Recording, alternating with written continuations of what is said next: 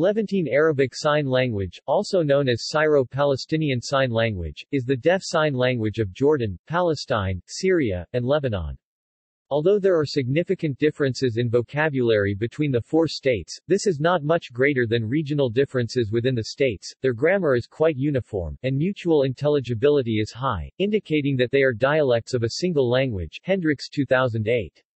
1.